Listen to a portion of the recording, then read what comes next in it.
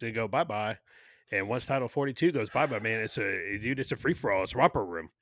I had a certain And millennial ask me, well, why on earth might you have to miss Christmas? And I was like, well, you keep up current events. There's a certain big event going down on the border. Oh, I had no idea. I just stay up on the news more. It's like, yeah, don't you think it's ironic that, and it truly is ironic, and get you guys' opinions on this, that millennials and Gen Zers, Zoomers, whatever you want to call them, have the most information at their fingertips in the history of humankind, yet they're the least informed. To me, that's ironic. Now, Gen Xers are no better. You think about us. I mean, we have all that information too, our peers, yet we're uninformed. But the ironic part of it is the millennials and the Gen Zers have had that their entire lives, and they're still uninformed. And this certain millennial took great offense at me saying that, and I was like, "It's not personal. Don't take it personal. It's true." I think that's ironic. What do you guys think? Is that ironic, or am I Well, just no, old and I think stupid? at that age too, you're looking at what's important to them. Because when I look at what I cared about well, everybody knows what I cared about when I was 18 years old. So when I look at what I cared about when I was 18 years old versus what I care about now, it's a lot different. I mean, back then I didn't give a crap about taxes, right? I didn't give a crap about borders. I mean, we did to an extent because of our jobs. Like you had to be, I mean, just our jobs, all three of us, you were forced to be more informed than the typical 18, 19, 20, 22, up to 30-year-old, right? But when I look at my son and my kids, what they're interested in, and my middle daughter, she's pretty smart. All three of my kids are pretty smart. But when you look at how much in the weeds they get and how much they actually follow, it's tough because I mean, we had the luxury, at least two of us, working from home where I can have the news on all day, surf the news, in between jobs, in between tasks. With your job, with what you do, you're again forced to be in the know of what's going on. And I look at my boy when he's a 20-year-old going to ASU. Dude, the only thing he cares about is like cars and chicks and getting beer illegally. That's like his world right now. And you know what? When something impacts him, that's what he cares about. So when you talk about gun control, now he gives a crap, right? He gives a crap about guns. But until something like punches him in the face, he's not going to care, and he won't care for another 5 or 10 years. no, I agree. I think it's it's ironic, like Luke says. Plus, it's what you said. But at this point, with social media, with 99% of the known information in the world being available at your fingertips, at this point, it's willful ignorance. The 24-hour news cycle, you have it, it's there. And I get the whole, like, it doesn't impact you, you don't care about it till it impacts you. I don't know, man. Even as a kid, like, we got the paper every day. I read the paper every day, and it didn't matter. And it's just because, I mean, you're either going to read the paper, you can read a book, or you're going to read, the Sears Roebuck catalog. Like, that was your options. Then, yeah, exactly, Luke. YouTube viewers, you'll have to go on to, you have to check out the YouTube to see what Luke was doing, and the correlation to the Sears Roebuck catalog, and young boys. So, but you had that, and then like 6 o'clock was local news, and 6:30, like Dan Rather or Peter Jennings or whoever you watch came on, and that was it. And my parents always watched the news. They watched the local and national news, and even if I wasn't watching it with them, it was still within earshot because our house wasn't that big, and so I can still hear what's going on.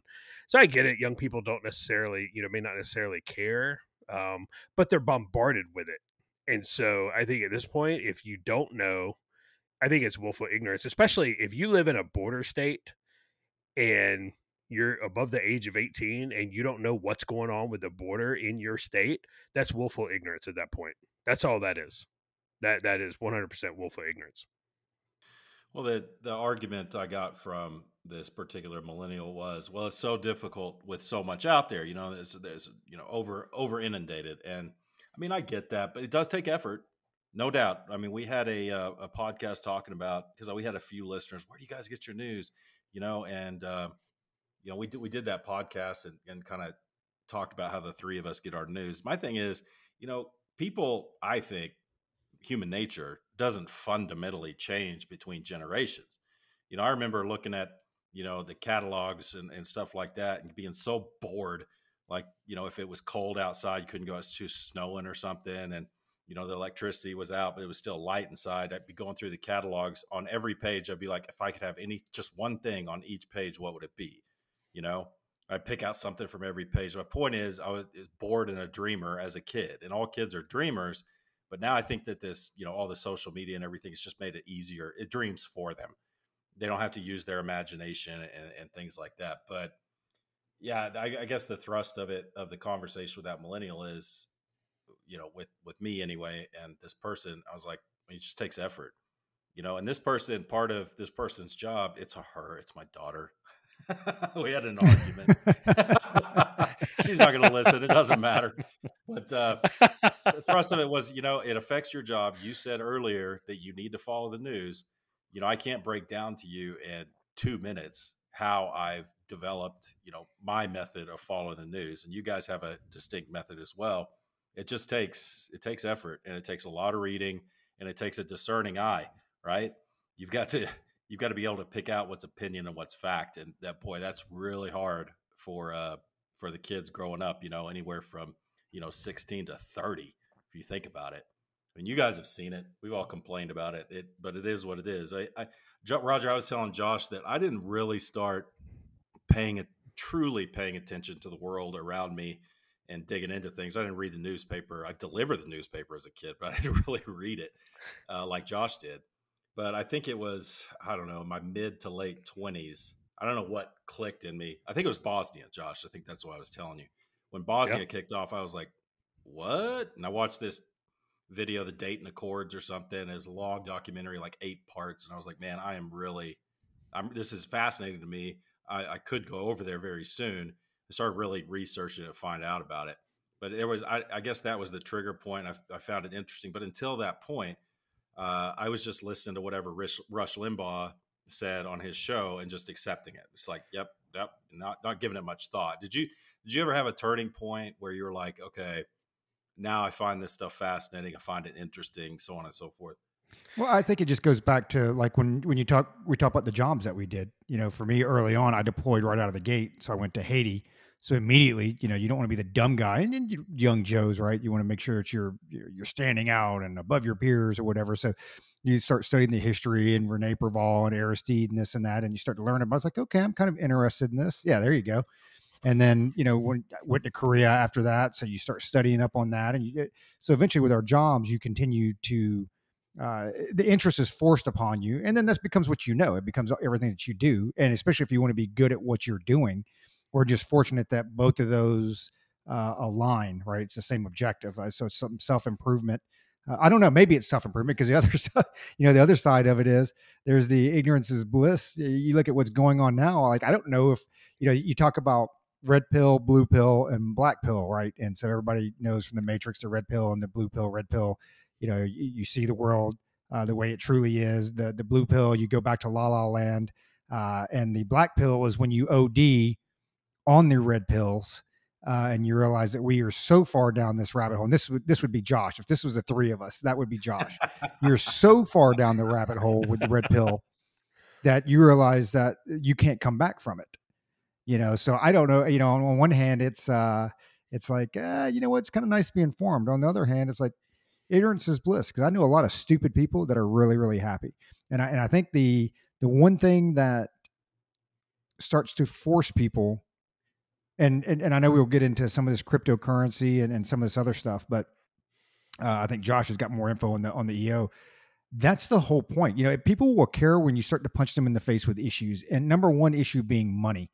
And when you look at, I think you guys, where I was old enough to stand in a pay line at basic training when you went to the gym and you had to go salute the pay officer, and they counted out your cash and gave me my $322 or whatever it was. And that's what you had, right? And since that time, and some of it's due to, obviously technological advances, but money has gone more and more digital. Even nowadays, like, you don't see your money. We've talked about that before. You don't see your money. You look into your account and you just hope to God. And I tell you how many people, like, it is unreal how many people don't actually look at their pay stubs every now and then to make sure that they're getting paid what they're supposed to get paid. They just, we look in our checking account and there's money in there. So yeah, I got paid. Very few people actually verify. I beat it to my kids. You got to verify it because, hours will be off and they owe you money. You're overtaxed, yada, yada, yada. But now that we've gone to this predominantly digital method of currency, talking about direct deposits and ATM, Zelle, Venmo, PayPal, all that stuff, you don't see it as much. It doesn't slap you in the face. So people just don't care. And I think, I know we're transitioning a little bit here off topic, but it's going to get worse because it's not about, it starts out as convenience for most. I think when people they look at a convenience factor. I can pay faster.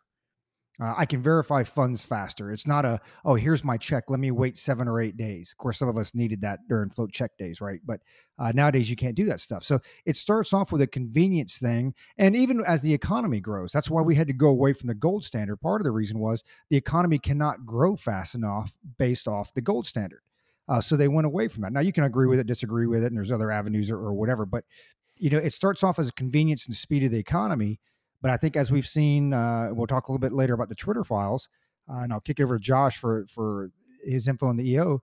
You've got certain folks out there who unfortunately are in power that it's not about convenience. It's about control. They want to be able to control what you spend. They want to be able to control what you see. They want to be able to control what you eat, control where you go. And when you look at COVID over the last 2-3 years, that's been exactly what it is. It's complete control.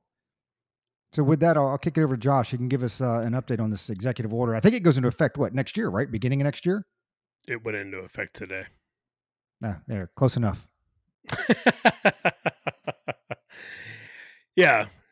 So the EO that Roger's talking about, Executive Order 14067, it's titled Ensuring Responsible Development of Digital Assets. So Joe Biden signed it on March 9th of this year, and it took effect today. So what is it? What does it mean, right? The title is very ambiguous, ensuring responsible development of digital assets. It's very innocuous. It's very innocent sounding. But you kind of read, you read the fine print, read between the lines and see where that's going. And, standing alone by itself is not that big of a deal when you read, when you just look at the EO, myself, but you start adding in all the other stuff that's happened in the financial industry, and it's a little scary, right? So so really what it's looking at so there's 5 main goals, and one of those is they're looking to establish, or they're it's directed to conduct further analysis on establishing a central bank of digital currency for the United States. Okay, so think of it as like Bitcoin's evil cousin. The other goals, and they put these up front, right? So it's just, and it's kind of up in it's the Fugazi. It's protect consumers and investors. Okay, well, how? Well, it doesn't say how. It just says protect them. Right. It's, one of the goal, monetary stability. They're trying to buy down financial and national security risk, which, I mean, dude, you can take that and run with that, however far you want to. I mean, that's how we wound up with TSA and DHS, and, hey, we're protecting US citizens. And it's supposed to, encourage economic competitiveness and responsible innovation. Well, define responsible. Well, it doesn't. So right now, it doesn't change the way digital currencies are governed. All right, that EO does not change that, but what it does, it kind of establishes like a foundation for a regulatory framework for eventual, government oversight and control of digital currencies. And when Biden came into office, there was a big push, especially with Bitcoin. Um, and Dogecoin and all that stuff, because people were able to, buy things and conduct transactions, outside of, basically outside of banks and government oversight. And, at the end of the day, the government doesn't like that. Why? What's the primary reason the government doesn't like that? Is because you're not paying tax on it. Right, the government's not getting their share, and that's what almost everything always comes back to. That's why, that's why moonshine's illegal. Right? Selling moonshine. That's why that's illegal, because the government doesn't get their tax. That's why, selling bootleg cigarettes on the sidewalk, that's why it's illegal. That's why, I forget his Eric Garner up in New York died, because he was selling, dude, he was selling Newports on the sidewalk and the government wasn't getting their cut. That's why. 10 times out of 10 is because the government's not getting their tax. So again, you got to go back to that fine print is what is this leading up to when you layer on, the World Economic Forum, a lot of the things that they're talking about, um, and some other folks. So there's this guy called Augustin Carsons. He is the general manager for the Bank of International Settlements. I don't know if you guys have heard about him or heard. I listened to a video of him today. He gave a really quick speech, and these were just a couple of snippets that he that he had. He made this speech in October of 2020, and he was like, right now we don't know who is using $100 bills. We need to know who is using $100 bills, and he mentioned another currency in there as well. Um, and he goes on to talk about how the Bank for International Settlements, eventually needs to have, quote, absolute control, which will determine the use of that financial expression, meaning whatever currency that you're dealing in. And then he goes on to further explain how they are working with the World Economic Forum to have technology and develop and implement technology that will enforce that.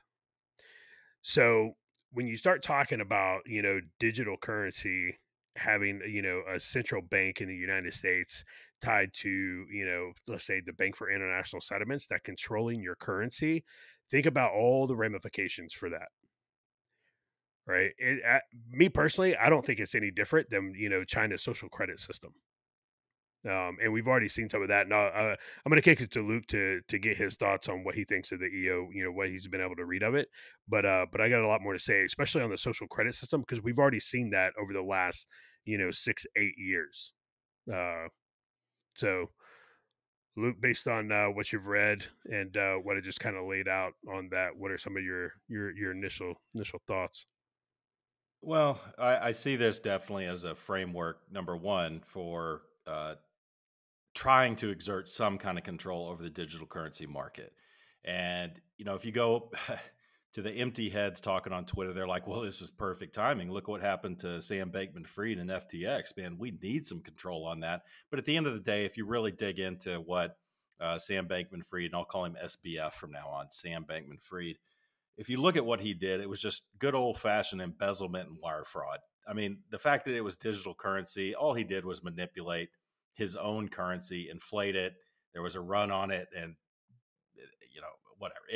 It's not too complicated, but it's not worth getting into.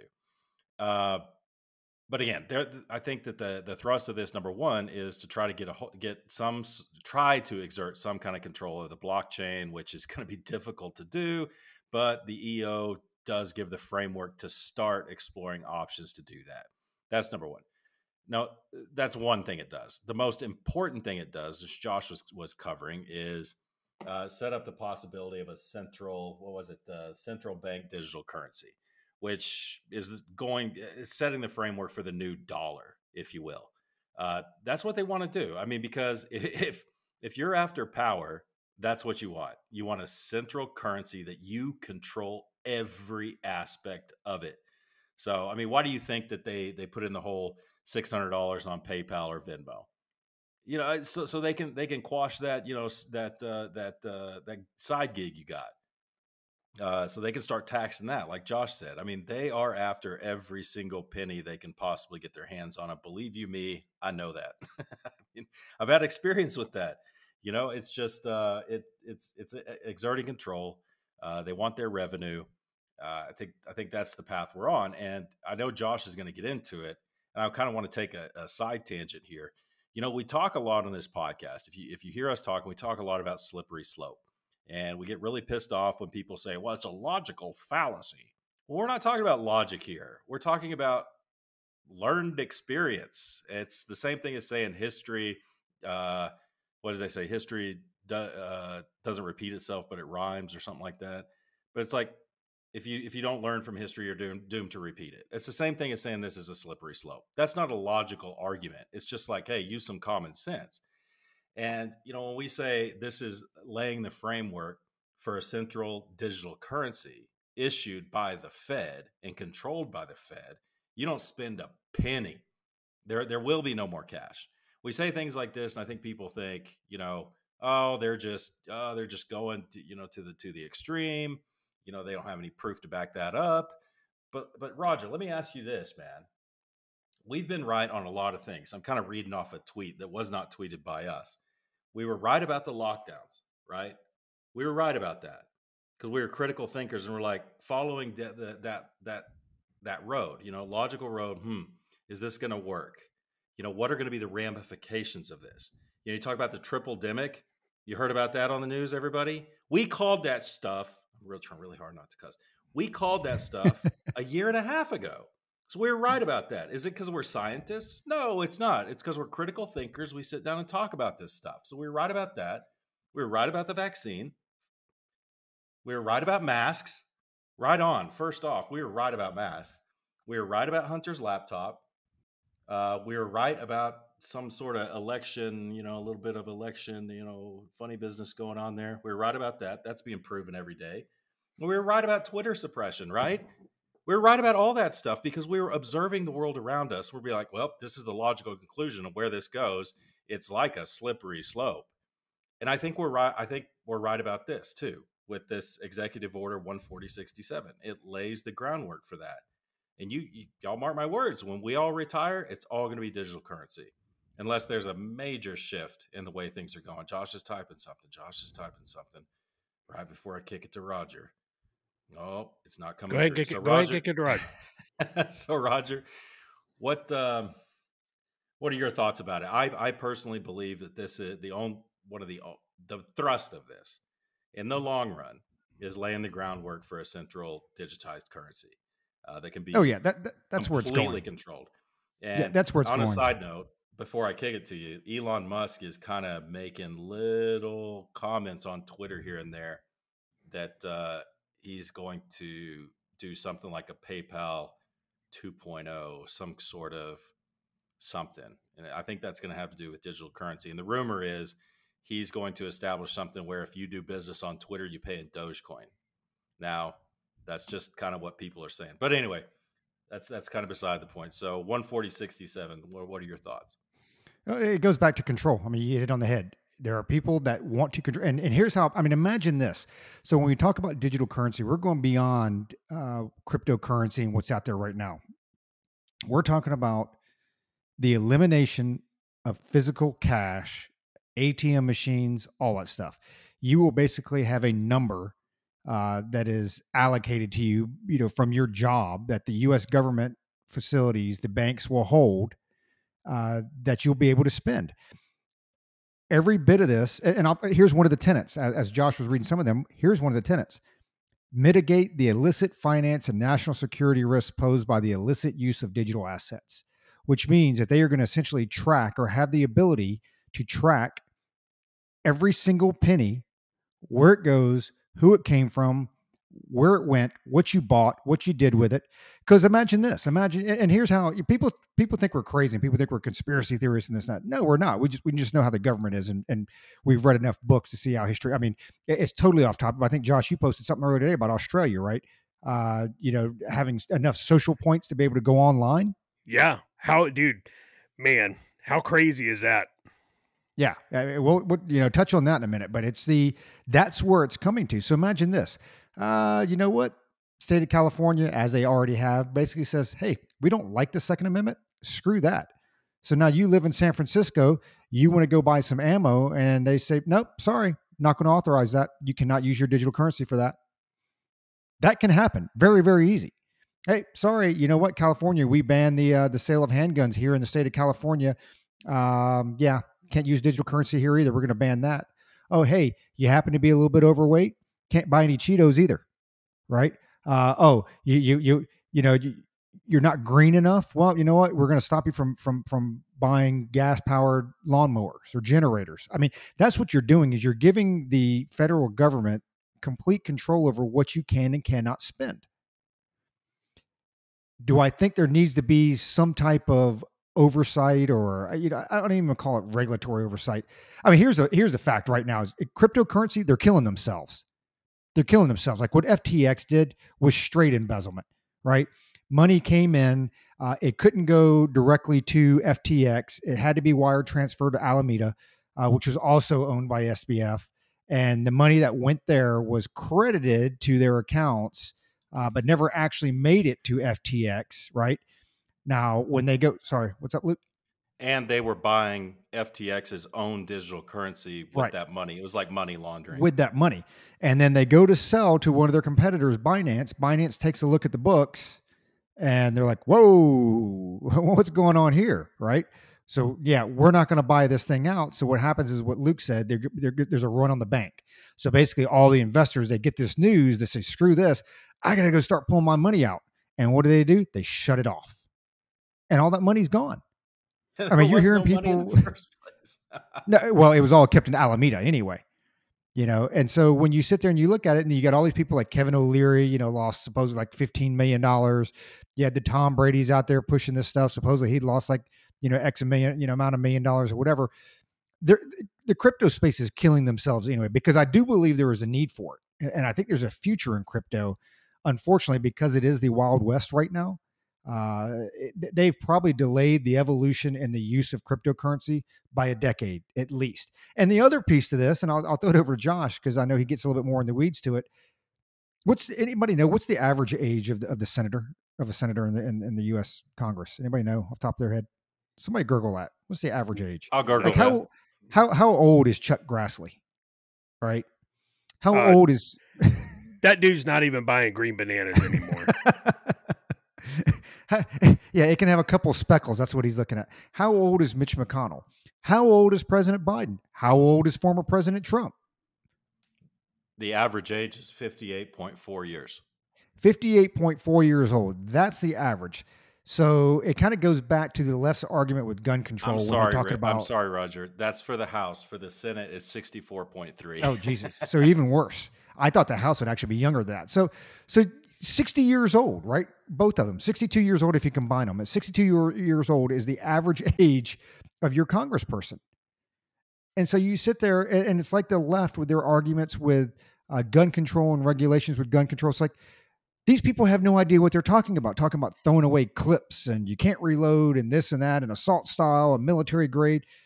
How many of those 62-year-olds do you think actually know anything about cryptocurrency? How many of those 62-year-olds actually know anything about digital currency? Most of them don't. And that's why you don't hear it so mainstream. But what happens is something like this gets passed, right? And now here's where all the nefarious actions take place because somebody who's on the administration does know enough about it. And, you can look at it with what happened with Twitter. Somebody, on that administration, left or right, doesn't matter, Democrat, Republican, says that, yeah, we should be able to control this. It's no different than like, hey, we're going to protect you from yourself. We're going to protect you from those that bag of Cheetos that you're getting ready to buy and eat that you don't need to eat. We're going to protect you from that gun that you're getting ready to buy. We're going to protect you from that lawnmower that you were getting ready to buy. That's going to pollute the ozone in the atmosphere and kill us all. We're going to protect you from COVID. Yeah, that's exactly it. So essentially what happens is the world becomes a giant prison commissary that you can buy what the government allows you to buy, what they deem fit for you, which is the exact opposite of freedom that, hey, you know what? I got it, man. I'm packing on an extra 10 or 15 pounds. And if I want to shove that bear claw down my gullet, by God, I can do that because I'm in America. Right? But that's not going to happen. That stuff goes away. And people sit here and say, oh, you're just nuts. You're extreme. I tell you what, take a look at everything Luke, go back to the game tape and everything that Luke just said. And we're not geniuses. We just, hey, like the mask thing and social isolation, which, by the way, they're trying to bring all that stuff back. I mean, man, that's kind of like 6th grade science. That was like 6th grade health class, man. Hey, guess what? Wash your hands. Don't lick the doorknobs. Make sure you go out there and do some exercise, that type of stuff. It's not rocket science, but it doesn't fit people's narrative. And I think one of the things that separates us, I'd like to believe, and I know ideologically we all lean to the right conservatively as far as our beliefs. But when you look at political party or left or right, I think one thing that separates us is we'll call a spade a spade. I don't want to go too much on a tangent here, but like Cinema going, becoming an independent, and the people here in Arizona are fired up. And I'm like, wait a minute. You didn't vote for the best candidate to represent the state? No, you voted purely along party lines, which most people do. The same candidate they voted for because they switched. Oh, sorry. Can't go along with it. Can't go along with it.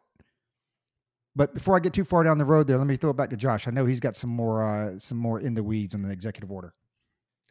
Yeah, no, you're absolutely right. And you brought up the firearms piece, and a lot of people say Joe Biden's the worst president in modern American history, and I don't think that's true. I'm telling you, the worst president in modern American history is Barack Obama, because Barack Obama laid the groundwork He started it. for a lot of what we're seeing now. So you talk about the firearms, stuff. So in 2013, Obama started the U.S. Department of Justice under President Obama started what they called Operation Choke Point, and it was started investigating business dealings between banks and firearms companies. All right, and so what it did, it put pressure on a lot of banks and these other pay platforms like PayPal and stuff not to do business with firearms companies. So so Square, Apple Pay, and they took a lot of stances against not only firearm purchases, but just firearms pieces and parts. There's a Jennifer Wexton. She's a representative from Virginia, Democrat. She introduced a gun violence prevention through Financial Intelligence Act. Right. So this push for bank and credit card companies to automatically provide transaction data to federal authorities on firearms purchase with the goal of identifying, quote, suspicious activity. Right. Again, this is all under the guise of we have to keep people safe.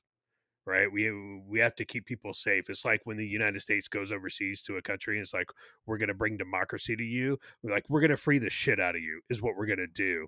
Right. And we're going to bomb your country back to the Stone Age. So then Governor Phil Murphy in New Jersey signed an executive order, mandated information from banks detailing their relationships and practices and policies regarding gun manufacturers and sellers. All right. Connecticut State Treasurer Sean Wooden announced plans to redistribute $30 million worth of shares in civilian firearm manufacturer securities under the, quote, responsible gun policy, right? So we talk about responsible, right? And so you go back up to one of the goals of this new executive order: responsible innovation. And that's a quote from it, right? Responsible. It's the same. All this is the same verbiage, right? It's the same playbook. This is not anything crazy. California Assemblywoman, last year she put a bill in urging banks to stop lending gun manufacturers and gun retailers money. And then Citibank, right? So now we're getting into the big banks that that have a lot of WASTA, in its parent company Citigroup. They said that they were no longer going to, basically extend lines of credit to gun manufacturers. And it also requires all of its retail clients not to sell firearms to customers. Bank of America, same thing. They're going to stop lending money, extending lines of credits to gun manufacturers that make, quote, military style weapons. Right? Military style weapons. What's a military style weapon? I don't Well, know. nobody makes them, so they Right. should be good, right? I carried a Glock 19 and a SIG and other things. Are those military style? I don't know. The Berkshire Bank, after the Orlando shooting, it said it wasn't going to extend a line of credit to Sig Sauer because that was the type of rifle, the MCX model that was used in the Orlando nightclub shooting. Wells Fargo is the only bank to date who has a grade of F on this this financial activism scorecard, because Wells Fargo came out and said that is a protected right, and as long as someone is not doing something blatantly illegal, we will extend them the line of credit and the money to exercise not only their rights, but to participate in a free economy. Wells Fargo knows full well what riding shotgun means. I mean, they got Exactly. the I was thinking the stagecoach and same everything. thing. Yeah, Thinking man. the same thing. Wells They Fargo's Yeah, no, Wells Fargo has obviously not forgotten its culture, right? The culture that company is based on. And Mastercard and Visa also said that they will not stop customers from making lawful purchases.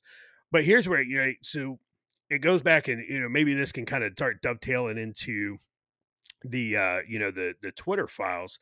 When you look at banks receive a lot of federal funding, a lot. All right. So when banks turn around, and even though, some people might argue, well, banks are a private entity. Well, they're not, because they receive federal funding, right, from the government. So therefore, that makes them an extension of the government. And when they turn around and these banks start saying, well, we're not extending a line of credit, for this, we're freezing this, transaction right here because we don't, we're going to exercise some financial activism and be the morality police. It's absolutely incorrect. And it's a violation of your constitutional rights. And for those out there who are going to who are going to try and come at us and say, oh, well, the Federal Reserve is the one that actually gives the banks the money.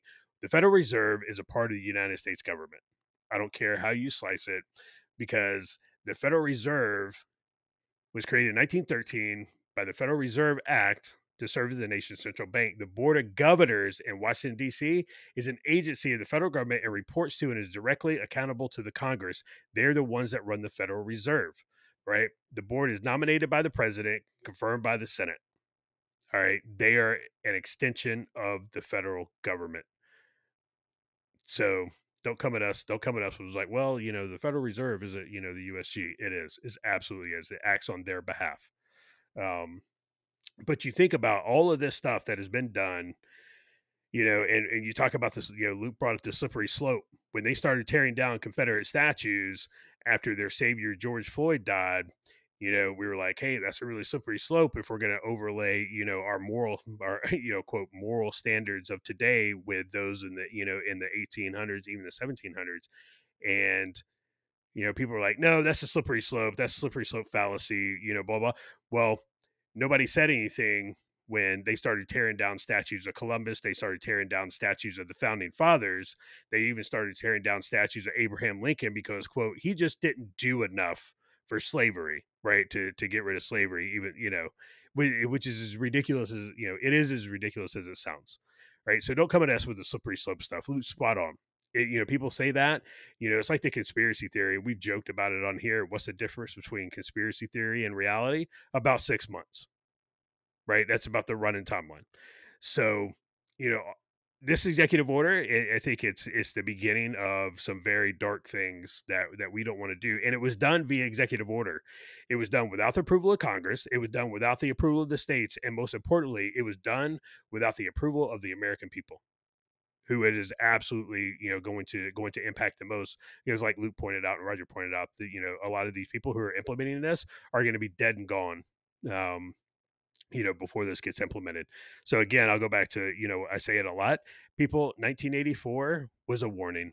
1984 by George Orwell was a warning. It was not a how-to guide. So I don't know if Luke's got anything else to add on to all that, or if he wants to touch on the Twitter files.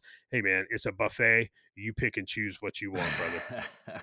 Well, it's interesting, and I'm gonna kind of kick it to Roger too. I'm just gonna throw a bunch of things out there, and Roger can grab bag it if he wants. He can go all over the place with this stuff. I think that was a fairly good rundown. I mean, my opinion, because I think everything we do on this show is fairly good. But of Executive Order 14067. But we'll keep tabs on that and kind of read the tea leaves and see what's going on.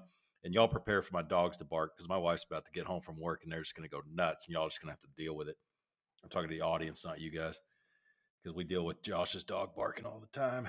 So basically, Roger, first thing is all that news on those China protests, the protests going on in China over the lockdowns. Boy, that just kind of faded from the news, didn't it? Isn't that kind of strange how that happened? Hunter Biden's laptop, that's kind of, I mean, that kind of reared its ugly head and then kind of went back down.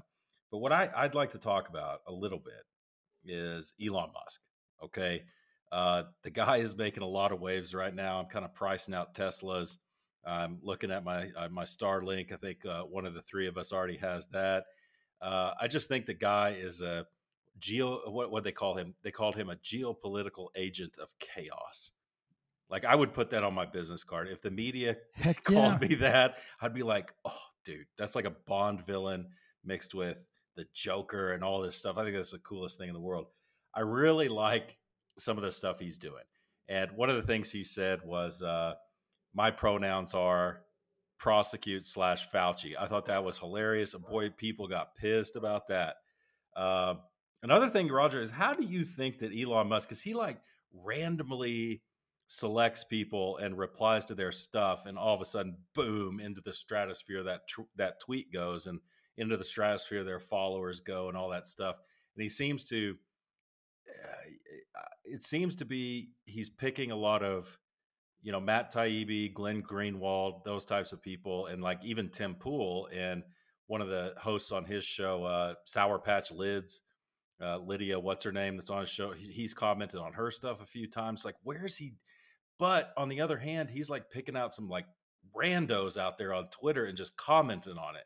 So how does he do that, man? Is he just, I mean, he has access to everything. He probably looks at, he probably enters into the algorithm, Elon Musk and this and that, show me all the tweets on that. And then he'll just pick one out of a hat and comment on it just to be not a troll, but like the opposite of a troll, like a benevolent troll. And I think it's hilarious.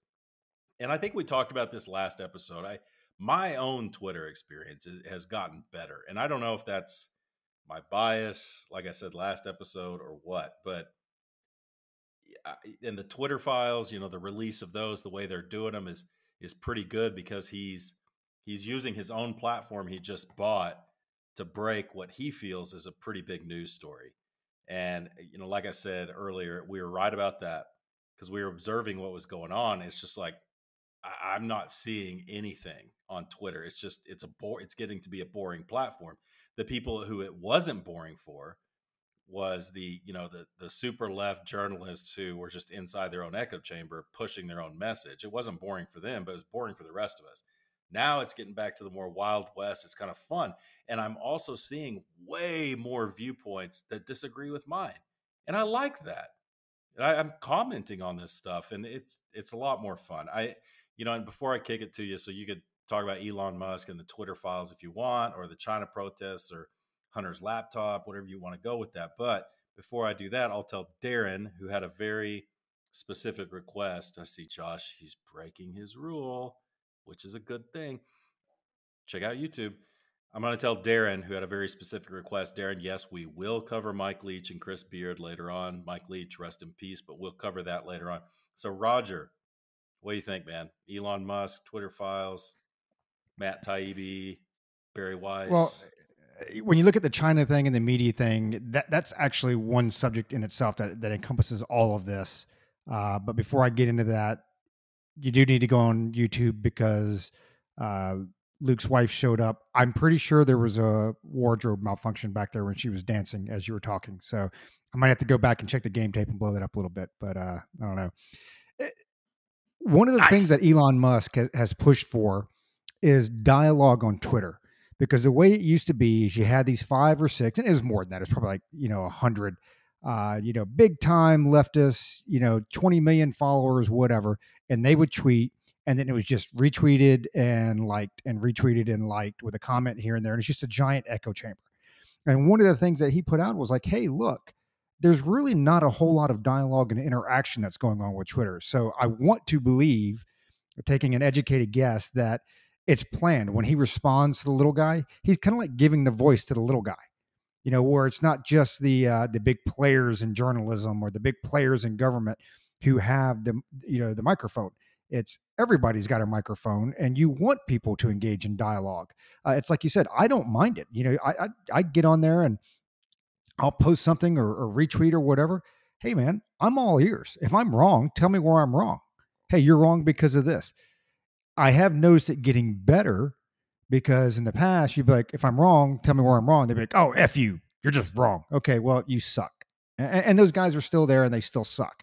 But I am starting to see a lot more, well, because of this and that. And then you point out some things. It's like, oh, okay, I didn't see this. I didn't see that. Or I agree with this. Or, whatever. And even some folks, what's her name? Nina Turner, I think, I don't know if she's converting me or if we're converting her. I think, a couple of days ago, I mentioned like 5 tweets in a row. I was like, man, I actually agree with what she's saying with this. I actually agree with what she's saying with this. And not ashamed to come up back. Yeah, this actually makes sense. But I think you are starting to get more interaction. The bigger problem is you're realizing how much now, going back to what Josh's thing said, because this is what everybody's going to say.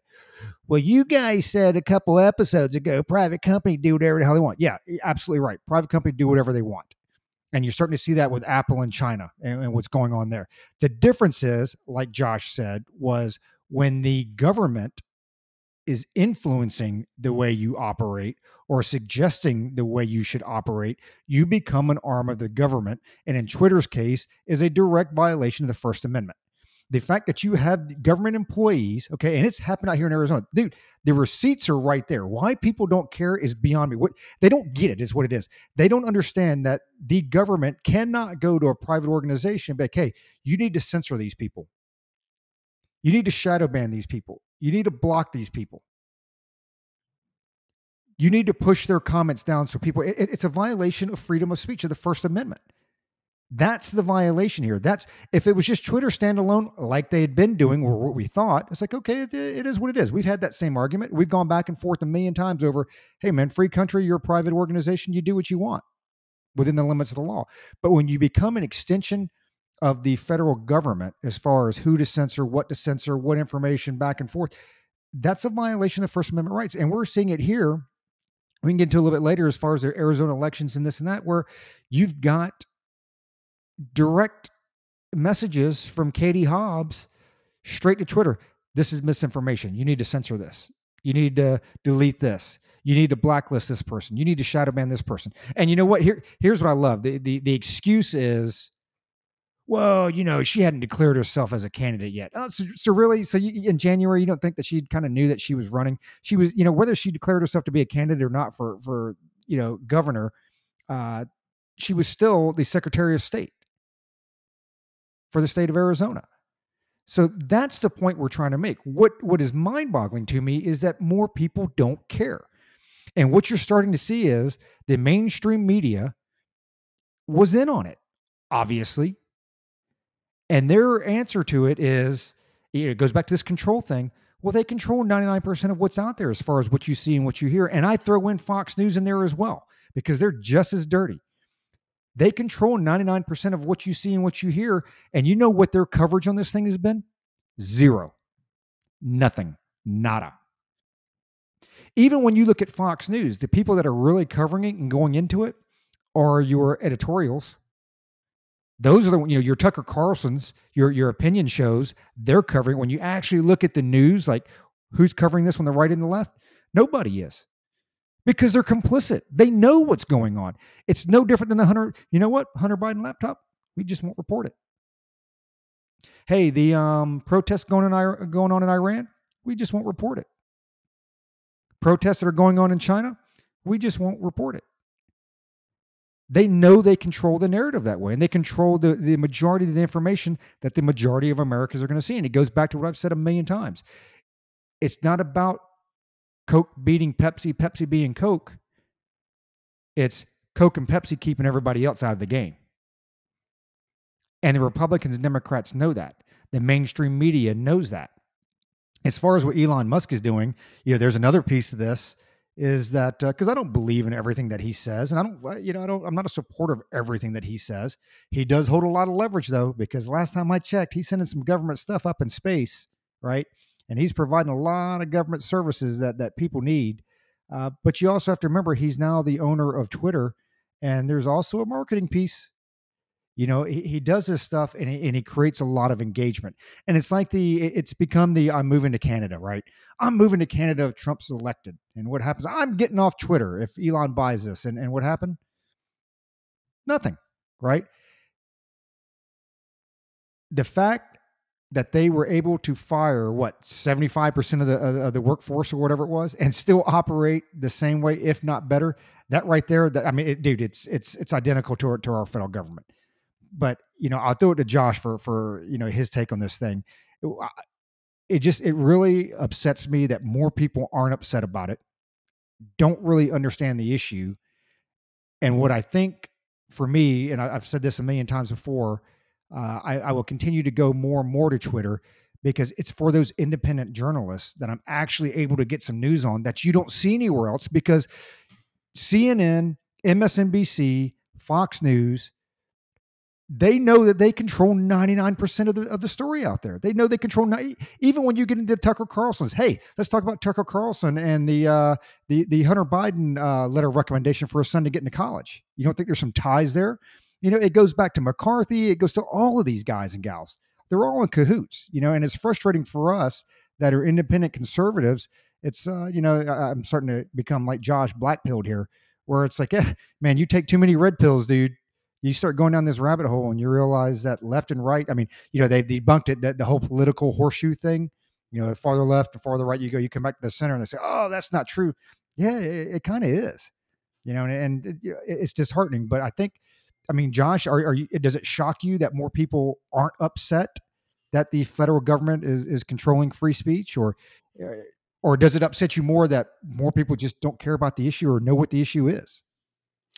No, it doesn't surprise me that more people aren't upset, but it does make me upset that people aren't more upset. If that makes sense, right? And again, I go back and we have had this conversation just ad nauseum. Like, again, go all the way back to the Revolution. The vast majority of colonists were loyalists. They were Tories, right? Their degree of participation and their degree of support varied. Um, you know, some people were, actively supported, the crown. Other people passively supported the crown. Some people just didn't want to be bothered with it, right? But they didn't actively support the patriots. They didn't actively support the revolution, the fight against the crown. That hasn't changed. By and large, that has not changed. The majority, and Luke's has said this, time and time again, the majority of Americans are comfortable and they don't want anything to jeopardize that, that level of comfort. And and Luke's pointed out, hey, really the only freedoms that we really truly have these days are, which sugary cereal we want to pick out at the grocery store. So it doesn't surprise me that a lot of Americans are not upset about this, because by and large the majority of Americans are all a bunch of peas, right? um it it does upset me that more people aren't upset about this, because, like, guys, like, this is significant. Like, this is your future, right? And it only gets worse from here. And it's going to get to a point, and like you're saying, the left wing and the right wing, they're attached to the same bird. I've tried to tell you guys, this, and you guys know this, and then you get upset with me and you yell at me when I say I'm not voting for any of these idiots, because they're all the same people. They're all the same person, right? Dan Crenshaw is no different than Liz Cheney, who is no different than, Pocahontas, or whoever, right? Um, so when you look at that, it you can't vote your way out of this after a certain point, right? You can vote your way into it. You can vote your way into communism, you can vote your way into socialism, but there's only one way out, and we all know what that is. You have to shoot your way out eventually, right? It might not be our kids, it might be our grandkids, but the road that we are on, there are no there the off ramps. We're running out of off ramps. We don't have a whole lot more left. It's like that sign, hey, last exit before the toll. We're coming up on that very, very quickly. And the toll on this one, it's going to be blood. That's just what it's going to be. And people are like, oh, Josh is crazy. Josh doesn't know what he's talking. Josh is a madman. We had this conversation last week, pretty animated, around a heater with a couple of, some of our mutual friends. And it's like, hey, it's like, there's only one ending. This isn't a pick your own adventure book, guys. This is a movie that has multiple endings, and you just kind of get to pick the one you like. There's only one ending to this, and it's going to be bad. And our kids or our grandkids are going to have to deal with that, right? And it's going to be generally kind of our fault that it got to this.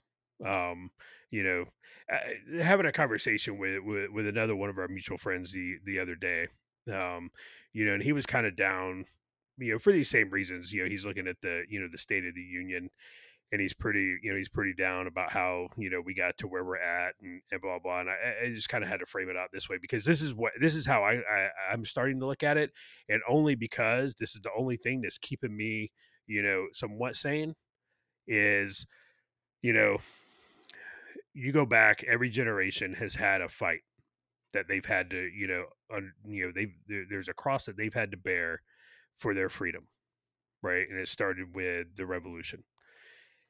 Our grandparents had, Nazi Germany, Imperial Japan. They had to deal with that. They had to address that. Our parents had Vietnam, the Cold War that they had to deal with, right? Trying to keep communism at bay and keep communism from spreading.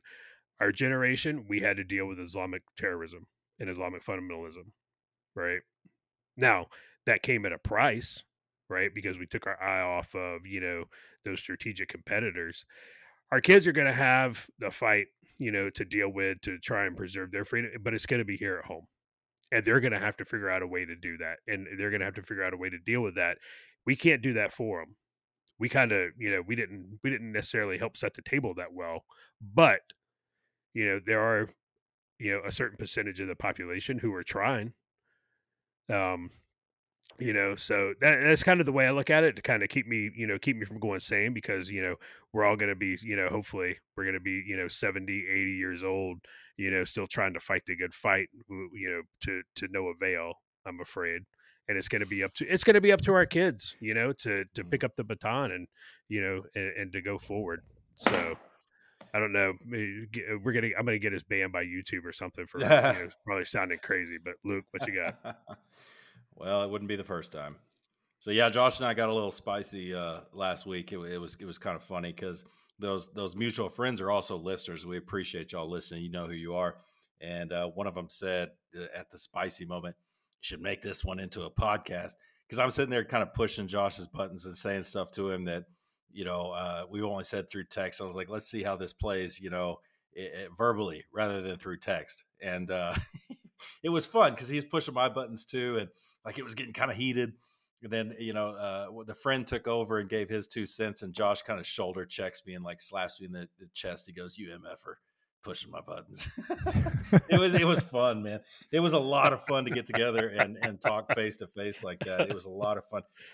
I believe that Josh is with what you said there at your last comments, Josh. I believe that you are coping with something that would drive you insane if you actually saw the reality of it. And what I mean by that is, I see what's happening in this country more like the disintegration and the fall of the Roman Empire. I think it's happening very slowly. It's crumbling very slowly. There will be pockets of violence here and there, but it will not be, in my opinion, it will not be a massive conflagration of violence and everything will be sorted out. I think it'll be a slow thing that only historians could see coming. And what I mean by you're staving off the madness is the old, I think it's the Greek tale of Cassandra who could see truth, coming. Like like we said, we called this, we called that, and it's maddening that no one around us could see it. And that's the tale of Cassandra. Is there are a few, the Bible, we call them prophets or whatever. We're not prophets, but it's just like, the story is like Elijah in the Bible was a prophet. He would say, "Hey, this is going to happen." And no one would listen to him. And he was seen as like a madman, and it drove him crazy. Same as Cassandra in Greek mythology. I think it's Greek. It might be Roman. But she could see everything coming and no one would listen to her. And it drove her absolutely mad. So I think Josh is staving off complete insanity by believing that this is going to come to a head and we're going to come to blows about this. And I'm not insulting Josh. It's more of a jab at him like I was doing the other day. So one thing I would that same millennial I was talking Whatever. about, or that same millennial I was talking about earlier. Occasionally, she surprises me, and she sent me a text, and I'll read it. What's your opinion on the new hotness of the Supreme Court debating if website designers should be able to deny services for gay weddings or not? I said that's a complex issue. I generally side with a private entity's liberty, but this is a little more complex than that. Maybe we'll cover this on the next episode. So the case she's talking about is the Supreme Court is hearing an argument on whether wedding website creator, web designer, in other words, can refuse same-sex couples. And I'll just read this real quick. Lori Smith, the website designer, filed suit seeking to block the Colorado Civil Rights Commission from enforcing the state's public accommodation law known as the Colorado Anti-Discrimination Act to stop her from refusing to create wedding websites for same-sex couples. This goes back to the wedding cake. Everybody remembers that. So Smith alleged that same-sex marriage goes against her Christian faith and belief that marriage is only between one man and one woman. She further seeks to be able to post a statement that she will only create messages, or more specifically platforms, for those messages that are consistent with her faith. Now, I will stick with what I personally believe about liberty. With liberty with respect to the government enforcing morality. The government, if I wish this guy Phil Triplehorn, I'll call him out by name because he doesn't listen. Anybody who doesn't listen, I'm going to call out by name. I don't care. But he and I used to go back and forth. Yeah, right. I'm a hero. But he and I used to go back and forth because I used to believe in my youth that, yes, government should enforce morality in certain cases. And I was wrong about that. And I realized that as I grew up and became more critically minded. And he was right. The government enforcing morality is not a good thing in my book, because that leaves it to the government to decide what morality is. I think that's wrong. Now, do I believe that, whites only water fountains, whites only restaurants are a good thing? Absolutely not. No, that is bad. That's evil. But is that on the government to enforce that? I don't know. Same thing with this whole thing about baking the cake or designing the website. When the government compels a U.S. citizen to go against their own beliefs, I think that's a bad thing, because that gives the government way too much power. I personally believe that, again, the market will sort that shit out. At the end of the day, the market will sort it out. Oh, you have a business that doesn't allow Jews inside? Oh, well, this business over here is going to open a shop that's going to cater to Jews only, and they're going to run your shop out of business. Same thing with the gay marriage thing. Same thing with blacks only. Now, people listen to this and it touches nerves, and they're like, well, Luke believes it's wrong. Luke believes that's evil, and that's a bad way to think. But at the same time, I trust the citizens to make the choice. I do not trust the government to compel morality. So that's kind of where I stand on that. Yeah. So, and that kind of ties in with the Defense of Marriage Act a little bit. If you guys, I think you guys are a little bit smarter on that than I am. I listened to a few things that Ben Shapiro has said, but he kind of goes off the deep end. So I don't know if you want to talk about that, but Roger, what are your thoughts on the wedding cake designer and the web designer? Should the government force them and compel them to serve, anyone according to the Colorado Anti-Discrimination Act? So I listened to the argument. I listened to snippets of the Supreme Court argument, and then actually heard from the defendant's lawyer, which, by the way, she has provided services for gay and lesbian couples and this and that. It's just this specific website service that she doesn't do, because she specifically creates something, and it goes beyond compels. I think part of the argument that her lawyer used was, it's not just providing a service or letting somebody eat or serving dinner or whatever. You are forcing me to create something that is against my religious belief, which, in my opinion, takes it up to a whole new level. The problem becomes, well, where is the limit on that? Because we've gotten to the point now where you've got, just like genders, you've got 10,000 genders according to some. You got 10,000 religions. Well, what if your religion is, you don't like black people? You don't like Asians. You don't like white people. Yeah, private business. Can you refuse services? Can you refuse to create something? Where is that fine line? And it was actually, I heard some of the banner back and forth. I should have pulled it up before this if I'd have known you were going to bring this up. But I think it was Alito and Sotomayor. And Sotomayor, she went down the road, and I'm kind of paraphrasing some of this, so it may not be exact, but she was talking about Santa Claus. Well, what if you're playing Santa Claus and you believe it's only supposed to be white people, and you refuse to have, or you refuse to take pictures of, a black kid or an Asian kid sitting on Santa Claus's lap, or whatever.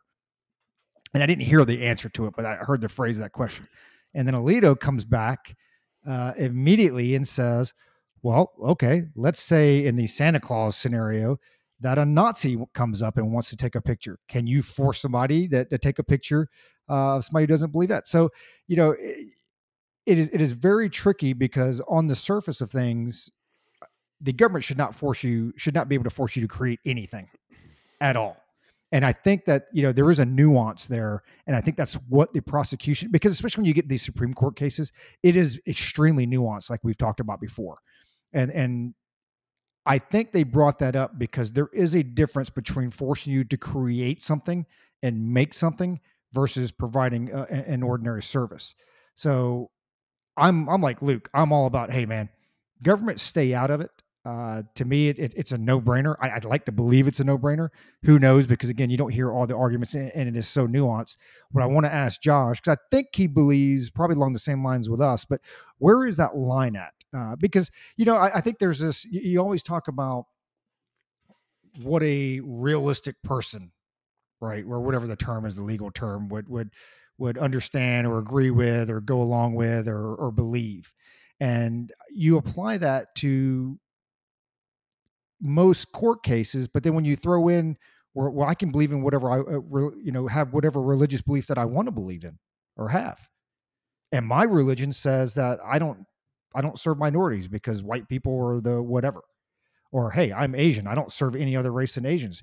My religious belief tells me that. That's what I follow. So coming from your opinion, or asking for your opinion, where do you think the line is with that as far as private organizations, private businesses? Where the line is where the government should get involved? Is that what you're asking? Yeah. I mean, should somebody, so I can say, hey, I'm a minority, I'm Asian, and my religious belief, because I can have whatever religion I want, because I can claim whatever identity I want. This is that slippery slope we go down, right? I can claim whatever I want. So my religion says that I just don't serve white people. Now, obviously, I think, like Luke said, that will work itself out in the market. But should somebody be able to claim that? Yeah, I think so. And again, let the free market work it out. I don't think it's right, but at the end of the day, who am I to make you do something against your staunchly held religious belief? Why don't they ever? Here's a question: Why don't the alphabet people ever go into a Muslim-owned business and demand that they do it, that they build them a website or bake them a cake? Why don't they do that? You never hear about that. It's always they go into a Christian business. Why not go into why don't they go into a Muslim business and do that? Because they know shit gets real when you do that. Right? So, at the end of the day is, and again, you're right. We can take this into, a level of absurdity. I forget what state it was, but remember the guy, they allowed him to take his driver's license photo with, basically a colander on his head because he was a Pastafarian, right? You guys remember that? And he convinced him, like, this is my religion. Okay, well, the level of absurdity knows no bounds with this stuff. But I truly believe that a private business should be able to do what they want to. It's no different than a private business saying, these are my prices. Let's talk bourbon, right? You're a private business. If you want to say, just last week I saw a bottle of EHT barrel proof. They wanted $3.99 or $4.99 for it. They're a private business. They can set their price whatever they want. I don't have to buy it.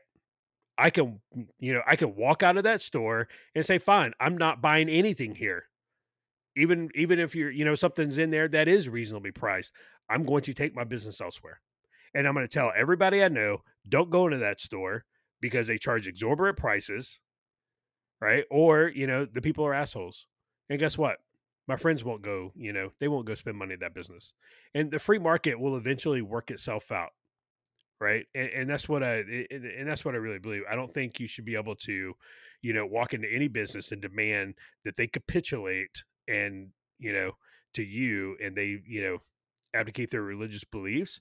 Because I'm telling you right now, I guarantee you that it was because this was the same thing with the baker in Colorado.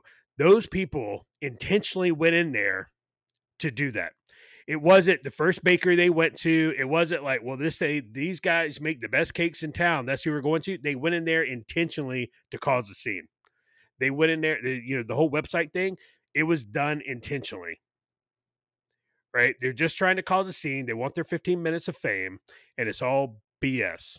Well, I don't even think I think the people suing her, it's not even a customer. It was like, it's not the ACLU. Yeah. It's one of those like anti-defamation league or whatever, right? Yep. That theoretically somebody could ask for this service. It's all nonsense, right? And so today, today Joe Biden signed into law the the new marriage bill that protects same-sex marriages and interracial marriages, which weren't under threat anyway, right? Which was pretty ridiculous, And so this bill, I forget the name of it, but it got rid of DOMA. It basically got rid of DOMA. DOMA is, been overwritten. And Biden made the comment. That, alphabet people were being thrown out of restaurants. That's how bad it is. That's why this legislation was needed. I have not heard of one instance of an alphabet person being tossed out of a restaurant for being an alphabet person. I have heard of conservatives being chased out of restaurants because they were being hounded because they were conservatives. I've heard of unvaccinated people being kicked out of restaurants and business for being unvaccinated. Right? But I haven't heard of an alphabet person being kicked out of a restaurant simply for being an alphabet person. I don't understand. I don't understand it.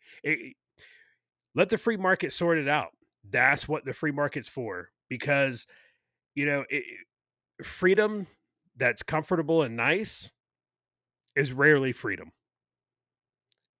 So that's my thought on it. Yeah, and you know what? That's a great point. Griner.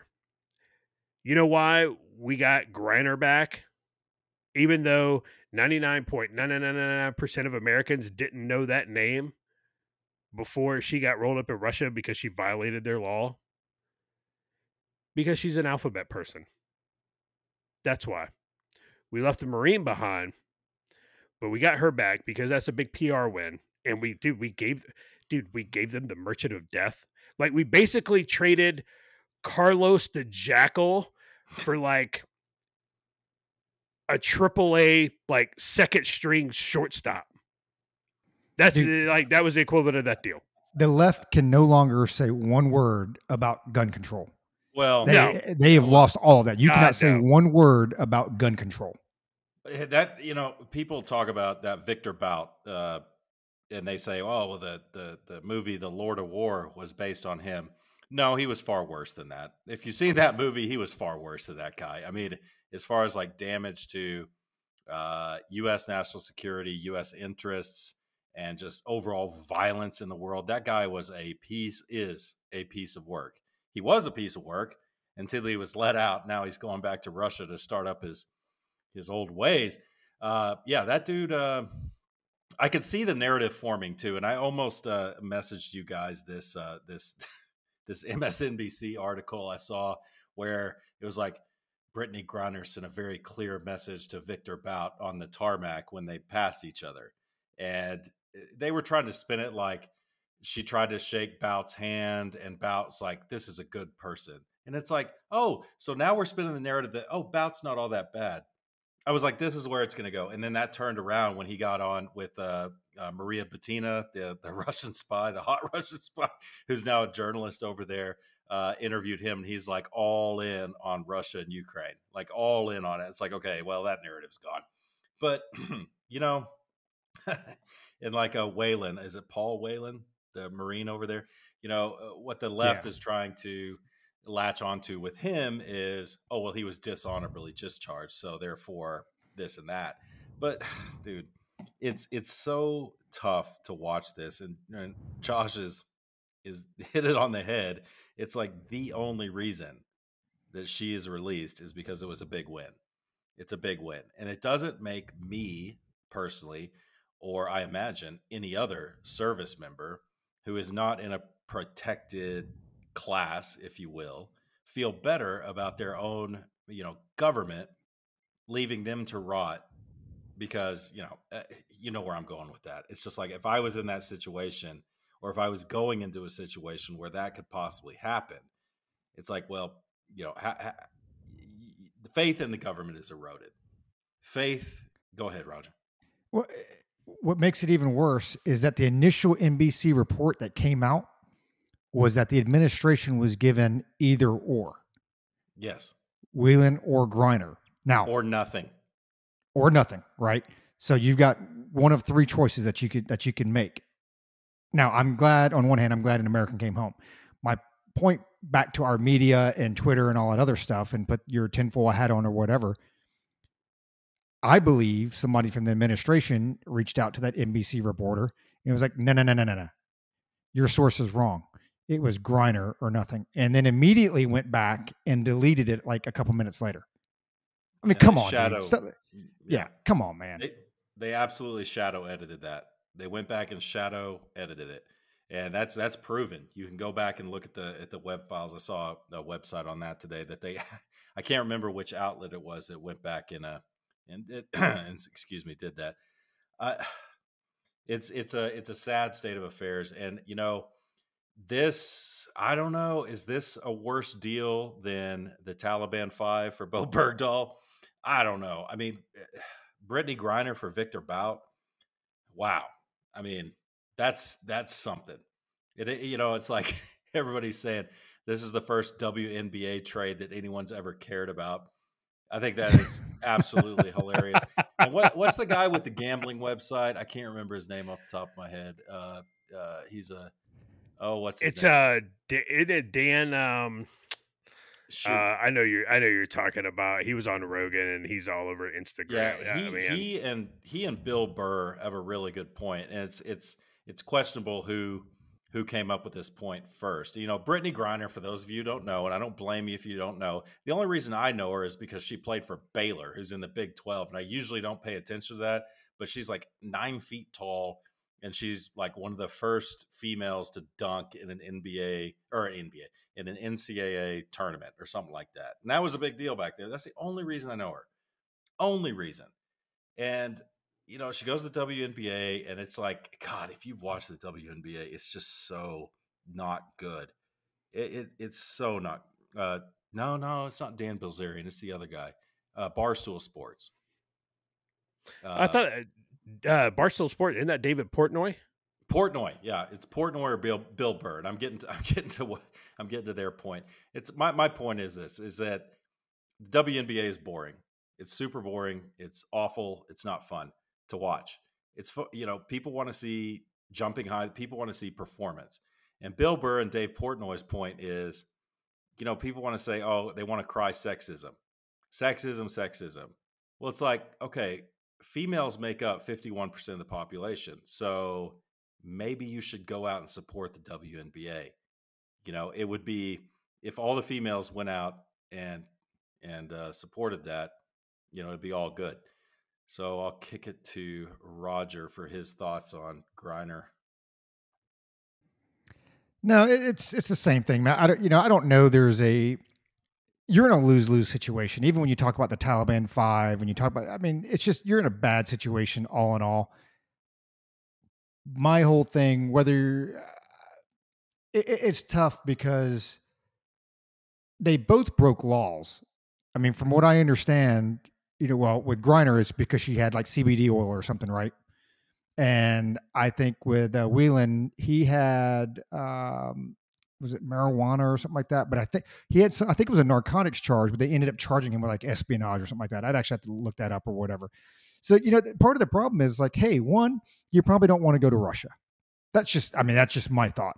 And two, if you do go over there, I'm definitely not taking anything illegal. I mean, the reality is I'm not taking vitamins with me over there, right? There, China, Iran, those type of places, I'm literally going with the clothes on my back, and the clothes on my back will probably be a white or black Hanes t-shirt and a white or black or red Fruit of the Loom shorts. There would be nothing derogatory on my shirt. There would be no spellings. There'd be nothing. I mean, because you got to know where you're going. And the WNBA knows that as well. So it's hard for me to have any sympathy because it's like, you broke another country's laws, man. But a large part of that is entitlement because, she's a black female. She's part of the alphabet people and she's in the United States. I mean, she's entitled, right? And wherever she goes in the world, she's like, you can't talk to me like that because, you're not woke. You got to be woke. Now, let me ask you and all this. that. Can she flip the script on this? So we all know that, during the NBA or WNBA, she was taking a knee and it was Black Lives Matter and hates the U.S. government, won't stand for the Pledge of Allegiance, yada, yada, yada, or the national anthem.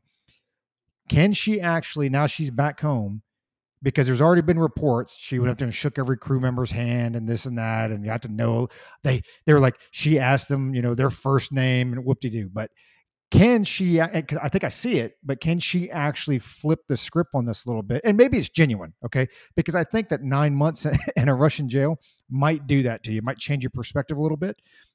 Can she flip the script and maybe get some redemption in the eyes of the American people, where she's like, you know what? I was wrong.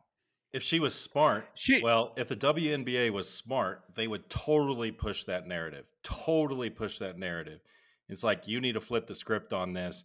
And, at least we'll get maybe a few games, viewership, sponsorships, and stuff like that. Because, man, Josh, when she goes back, more people will tune in. There will be more than 2 people. That's their usual viewing audience. Will tune in because now she's back.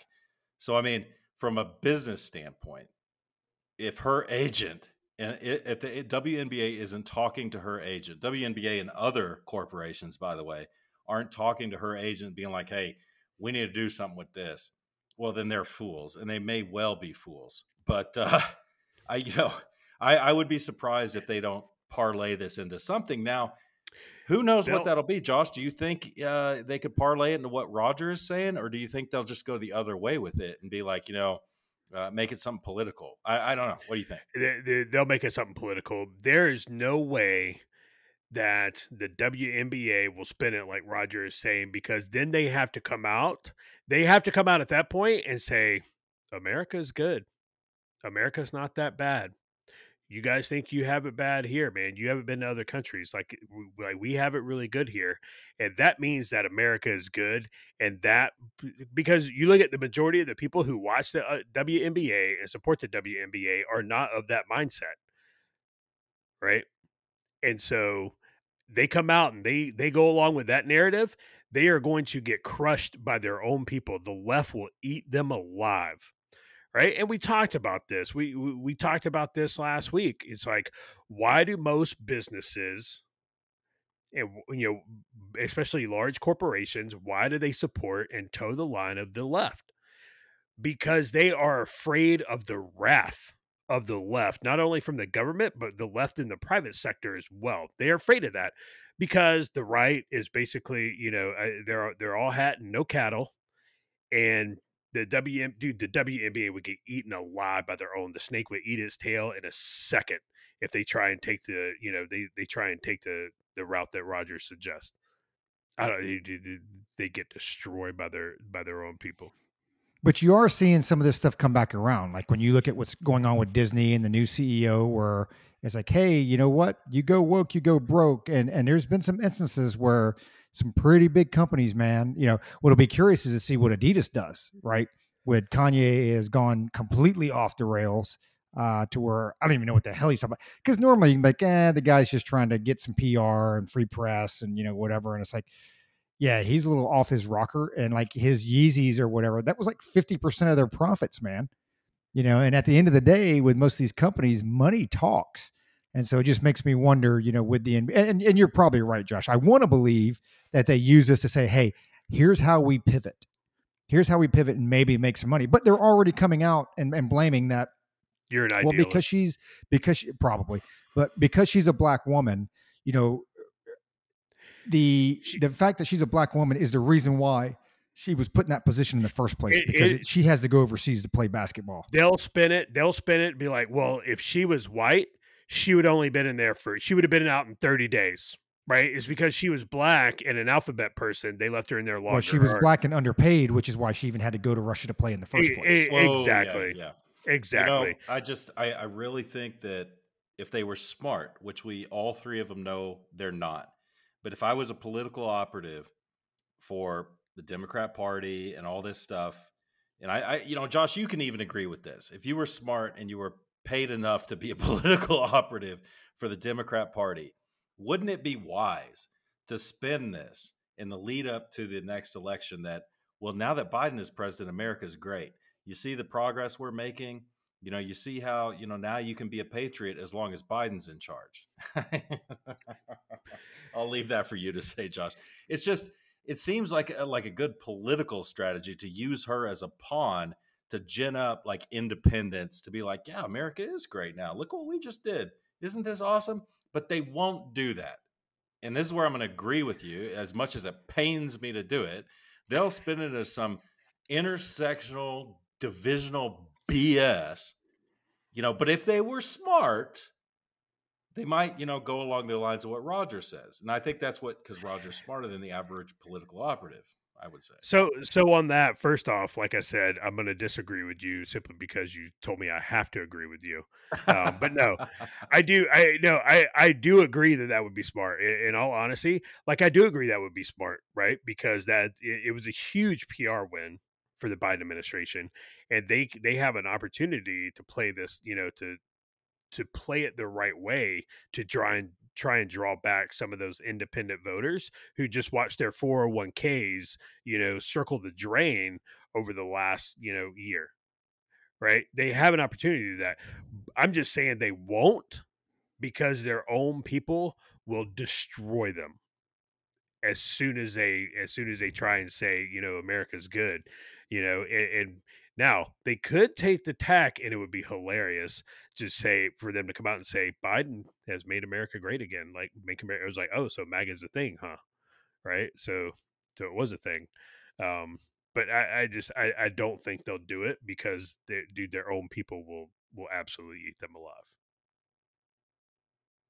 So I've got a more important question. I'll throw it over to Luke first and then kick it over to Josh. So it's kind of funny because I think several months ago we were talking about the Liver King, right? And the Liver King was, if you don't follow this guy on Instagram, so basically this guy is yoked, right? I mean, he is completely yoked. If you see him on the street, you think he was an operator, that type of stuff, that yoked. And he lives by, I think, I don't follow him, so I'm just, some of this is what I recall from reading. He's got like these 9 tenets of like, this is how the caveman lived, right? And the caveman ate raw organs and this and that. And it's funny because you have all these historians that are like, yeah, so cavemen, not one caveman was as yoked as you are. Most of them were fairly lean and a little bit scrawny and didn't eat a whole lot, right? And when they did get the chance to eat, they ate as much as they could, and whatever. So apparently there was some email traffic back and forth that went, that was basically shine some light on his actual steroid use, which wouldn't be a big deal except for the fact that he claimed that he was all natural. And anybody has played any sports, has anything to do, has one athletic bone in their body, looks like, okay, you don't get that way being au natural. And we've known some folks that are like top of the genetic pyramid, right? That, hey, they're not that way. So anyway, he gets caught. It looks like he's putting in about, $13,000. Well, at first it was $13,000 a month worth of steroids or whatever. Now, I think the last thing that I saw him, he was saying he could actually buy a car with how much he's putting into his body. Well, under Biden's economy, I guess maybe it's 40 or 50,000, or maybe it's a Tesla and it's $65,000 a month or whatever. One, I will give this guy balls because dude, he's still putting out videos, man. I mean, this guy has gone on a couple podcasts. He's been pretty straightforward, and I guess you look at how Lance Armstrong played out and how that went on for years, and then you take somebody like the Liver King, which, dude, I couldn't care less if the guy was using roids or not. Like, we all knew he was using roids. You're just, I have a problem when you're a fraud and you're making money off of telling a lie and living a fraud. Which brings me to my question.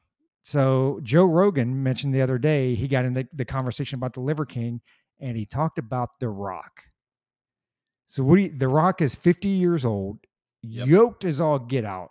The guy's on steroids, right? I mean, is there any question, any doubt in your mind that The Rock is on steroids? No, 100%. Because he's in his 50s. He's in his 50s. And it's like, Roger, you listen to the same podcast I did with Derek from More Plates, More Dates. That's that guy, Derek, and it's kind of and he covered it while he talked to Joe Rogan, More Plates, More Dates. He started out this YouTube channel when he was in his 20s. And he has a very specific, thing he's talking about. But now if you listen to that, he goes into the chemistry of all this stuff. This guy is very, very, very knowledgeable, very smart about, the different types of steroids you can put into your body, basically, and how to look a certain way. And one of the things he does is he'll go down the list. It's like, how did Hugh Jackman look like he did in the second to last Wolverine movie? Because that is unnatural. And he's like, now I can't prove that he did this, but this is what a human being could put in their body to make them look like this. And this would be the effects of those certain, hormones and androgens that they could put in their body, so on and so forth. And one of the things he said, and this ties into The Rock and the Liver King, is, The Rock has actually, they talked about this on the podcast, The Rock has only actually said once that he does not use steroids, and that was years ago. So The Rock has PR people and all this stuff, and before he does an interview, they make sure, and they sign agreements that say, you will not ask about this, and if you do, you cannot publish this interview, right? So years ago, The Rock said he went on one cycle, and it made him sick, and all this stuff, and so he's never done it again. First of all, I don't believe that. So, but my point is, he's only said it once. Okay, Liver King said repeatedly that he did not use them, and he credited his plan. It's like like Roger said, it's a caveman thing. It's like the 9 ancestral tenets is what the Liver King follows, and it's all this nonsense. He credits his physique, and God, I'm telling y'all, go look this dude up. You cannot look like that naturally. And I think we covered this a few podcasts ago. I said, this guy is not natural, but he developed his whole business model on this. In those emails that Roger was talking about, he actually was working with a hormone specialist and gave the hormone specialist his plan. He's like, in 14 months, I want to look like this. Give me whatever I need to look like this. I'll do the work and I'll eat right and I'll work out hard, but I need to look like this. That was his whole business plan to push it forward. So in his little video that he did where he apologized, his justification was, and he handled it better than Armstrong initially did. He's like, hey, look, I know I did this. I effed up, but I was doing it for a better cause. I can't take it back, but I was doing it for a better cause to, it was all about male suicide between the ages of 18 and 32 or something, which, okay, you're handling it better than that. Your PR person is good. But back to Derek, More Plates, More Dates. His thing is, if you're developing a business model upon a lie, that's when it crosses the line. And what he was bringing up was like Chris Hemsworth. And I love Chris Hemsworth. He's great. I think he's awesome, man. Thor, it's great. But what Chris Hemsworth did is he sold his workout plan for the latest Thor movie to some business. And he sold it for an exorbitant amount of money. And it's like, this is what you need to do to look like me in that movie. What he did not include was whatever cycle he was on and whatever drugs he was on to get him to look like that. Because, I mean, come on. I mean, the guy is in really good shape. Just like The Rock, they're in really good shape. But, man, there's a reason, like Roger said, that cavemen didn't look like that. There's a reason that dudes in the 1940s didn't look like that, 1950s, so on and so forth. It's like there are genetic freaks out there like Ronnie Coleman, the Mr. Olympia, the 8-time Mr. Olympia. When he was natural, he was freaking enormous and he looked like a freak of nature, but he could not win the Mr. Olympia. He was placing like 8th, 7th. And Ronnie Coleman, I admire the guy. He's very open and honest. He's like, yeah, as soon as I went on steroids, I started winning. And it's like, just be open, man. Just be honest, and don't sell me something without telling me the whole truth. And that's the whole thing with the Liver King. And yeah, that Derek, more plates, more dates. We were talking about this earlier on I don't want to share too much information, but I was talking with a couple of friends earlier today about, testosterone replacement therapy and how I believe it's a good thing. And, but yet everybody's body's different. You need to, take risk factors into consideration. But it's like the thing with Liver King is like, yeah, like Roger said, so what? Everybody knew he's on steroids. He's not a competitive athlete. He's not Barry Bonds, right? He's not Barry Bonds. He's not cheating, right? Never tested positive. he's just putting himself out there. But just be honest. If you can get to looking like that in a healthy way, wouldn't it be more beneficial for everyone? It's just like, hey, this is the healthiest way to look like this without damaging your body. I don't know. But what we called it, man, you heard it on Culper's Canteen Cup first. If you've never heard of the Liver King, we said it. It's like, that dude's on roids. And hey, we were right again. So Josh, Liver King, what do you think? Anybody who thought that was all natural, I have some oceanfront property in Oklahoma I want to sell you. I mean, just look at the dude. That dude, he was more yoked out than like the Ultimate Warrior in his heyday, or Macho Man. Yes. And he's like, all I do is eat animal organs. And you're like, yeah, no, man, I'm not buying that. I'm not buying that at all. Like, you might be eating animal liver, but you got, like Roger said, you got a double stack of steroids on the side for an appetizer. With a side of a trenbolone sandwich. No, exactly. The roids are in the liver, right? They're in the organs. And he's packed them in. Yeah. I mean, hey, at the end of the day, you know what, man? Yeah, Barry Bonds never tested positive, but neither did the Liver King. He didn't test positive either, but it kind of worked out the same, huh? So again, you know what, man? It goes back to like Luke said, I don't care if you take steroids. That's fine. But again, you're making money on a lie. You're making money telling people, hey, you can eat animal livers too and look just like me. And it's just not true. And you got a lot of people out there, and we talk about them all the time. We talked them out at the very beginning of this podcast, who are just, there's willful ignorance. When somebody tells you something, the first thing that you should do is trust, but verify. Just like Reagan said, okay, yeah, hey man, that's awesome. You can just eat animal livers and gonads, and I can be yoked like you. Okay, thanks. I'm gonna turn around. I'm gonna go do some due diligence on that and figure out, okay, what's the ground truth? Because cavemen, ate that stuff all the time, and they didn't come out, looking like Hulk Hogan in his heyday. It just, but people are gullible, man. Those are the same people who send money to the Nigerian prince. Send me $3,000 and I'll send you 30 million. It just, but when it comes to The Rock, based on The Rock's age, there's no way that he's not on something. There's absolutely and no that dude is huge. He's massive. Right? He's absolutely massive. With his age, there's no way he's not on something. And it's fun.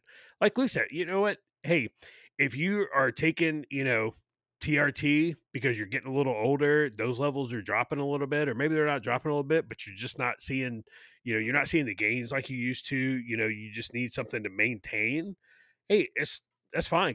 Go talk to your doc and say, hey, this is what I want to do. This is what I need. And, and do it or don't. But don't come out and be like, oh, this is all natural. I eat, fucking 18 pancakes in the morning for breakfast, and a half dozen eggs. Like, come on, no, you don't.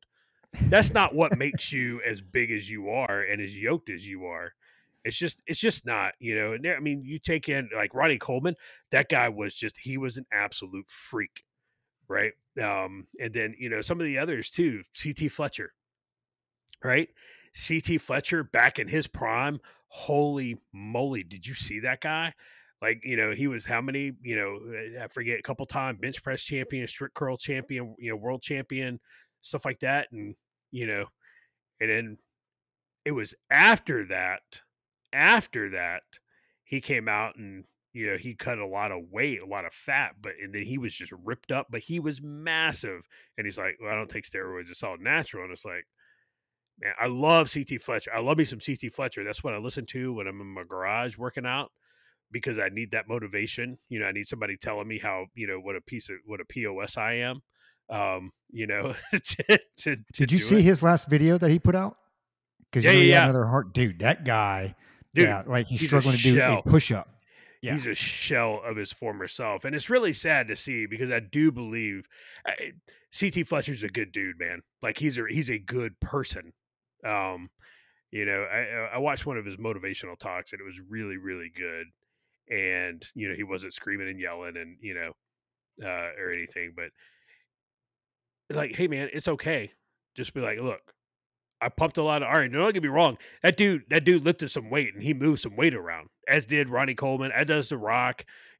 Like those dudes pick up and they move some weight, right? Their bench press is definitely stronger than mine, stuff like that. But just like Lisa, be honest about it. Like, well, hey, that's the difference this with is like Arnold Schwarzenegger, right? I mean, he admitted it yeah, early on. He used Oh to yeah. use it, and you never hear anything about it anymore. nope. I mean, what's the shame? What's the shame in it? It's like, okay, I mean, here's the thing. You can take all that stuff. You don't just take all this stuff and sit on the couch. You have to incorporate very strict diet, very strict workout regimens. This stuff it's not magic. It just basically kickstarts the body. So again, I mean, we're going over the same stuff. It's like, why? What's the shame in it? I don't get it. Like, it's not sports. It's not like professional where you're, Lance Armstrong or Barry Bonds. Well, not Barry Bonds, maybe. Whatever, dude. I don't know. I do I have just don't. something to tell our listeners though, real quick, and we'll put it here. We'll have to write it down so we can always come back to this game tape. So none of us are on HGH. I'm just putting that No, out there I right can't now. afford it. Can't afford it, and I don't think anybody would look at us and mistaken us for being on any type of People look at my growth gut and be hormone. like, "You injecting HGH directly into your gut, bro?" Because that's where it looks like it's going. Like you're injecting Dunkin' Donuts into your gut. Oh, Dunkin' Donuts. So hey, okay, so I got to bring this up because we're getting late into the podcast here. So Mike Leach, you guys are both familiar with Mike Leach, right? Yep. From back in the day. And it's like, why on earth would Josh and Roger be familiar with Mike Leach? Because he was a Texas Tech coach. They moved on to Washington State, and he was a Mississippi State coach. It's like those are three schools that aren't like in the spotlight. That's not Alabama. It's not UCLA. The big school, Ohio State, Michigan. It's like Mike Leach was a legendary savage. That's why everybody liked him. He spoke his mind. He was like that oddity, an agent of chaos. He was fun to watch. And believe me, when he was at Texas Tech, it was a lot of fun because I will maintain this till the day I die. The only way Texas Tech will ever even sniff a national championship is if they have a gimmick. And Mike Leach's gimmick was the air raid offense. It threw everyone off. They didn't know how to deal with it because it's like, you know what? We're gonna go for it on every single down. We're not going for 3 or 4 yards. We're going for at least 25 or a touchdown on every single drive offense. Now, Mike Leach's defense wasn't that good when he was at Texas Tech because he was recruiting all offensive players. It was just fun to watch. It was fun. I mean, I'm a Texas Tech fan. I know we're never going to sniff that national championship. I just want to see a fun game. I want to see a competitive, fun game, and it was good when he was here. And when he got fired from Texas Tech because of Craig James, you remember that nonsense? Oh, that was so bad. His son got a migraine headache, and Mike Leach was like, quit being a P. Why don't you go sit in a dark room? And Craig James' son didn't like that. So Mike Leach ended up getting fired. But the rest of the story with that was a perfect time to fire Mike Leach because if he coached for one more year, he was going to get a huge bonus, like $500,000 bonus. So they fired him at the exact right time. And I mean, as you guys probably already know, Mike Leach passed away today. He had a massive heart attack. Uh, he was out for 10 to 15 minutes before they actually revived him. And that's just bad news. The brain without oxygen for, 6 minutes, it's touch and go, whether you're going to have, serious brain issues on that. Brain can't go that long without oxygen. And, he had pneumonia all this season. I'm getting to a point here. He had pneumonia all this season. He was coached at Mississippi State. He was fighting off pneumonia, walking pneumonia the whole season. I think that was just too hard on his body, and his heart just gave out, and which is a shame, man. The Pirate is gone. But I believe that if he would have stayed at Texas Tech, I blame this all on the athletic director of Texas Tech back in 2011 when he was fired. I think it was 2010, 2011. If he would have stayed in Texas Tech, he would never got pneumonia because he went up to Washington State. It's all, humid and nasty and kind of cold and weird up there. And then from there, he goes down to Mississippi State. Now, this is South. It's all humid and nasty and stuff like that. He could have stayed in Lubbock where it's dry and gross and there's dust blowing around. Yeah, he might have had some, brown snot boogers, but he'd still be alive today. So I blame the athletic director. So, Mike Leach, I'll give a couple quotes here and then get Josh and Roger's take on it. He had some of the best quotes ever talking about the football players. The reason they don't listen to the coaches is because their fat girlfriends are telling them exactly what they want to hear. He said that on national television. They're fat girlfriends. They're fat little girlfriends. But a couple quotes real quick. He said one time on players fighting in practice, if you get into a fight, don't take your helmet off. We're looking for smart football players, not dumb ones. In the interest of time, don't get in any more fights today. And on the officials in the 2007 Texas game in Austin. Now, this is where Mike Leach's genius really came through. It's a genius we will never understand. It's a little like breakfast. You eat ham and eggs. As coaches and players, we're like the ham. You see, the chicken's involved, but the pig's committed. We're like the pig. They're like the chicken. They're involved, but everything rides on this. And he's saying this, and everybody's like, wow, this guy's on another level. I'll read one more. On his first win with Texas Tech against the New Mexico Lobos, quote, it's kind of like doing surgery with a chainsaw instead of a scalpel. We had pieces and parts flying everywhere. It turned out in our favor. We just got to clean it up next time around. The guy was a legend, man. The guy was a legend, and he should have never left Texas Tech, first of all. And I'll tell you another guy before I kick it to Roger who should have never left Texas Tech was Chris Beard, who took him to the finals in the NCAA tournament against, I don't even remember who they were playing. It was Virginia.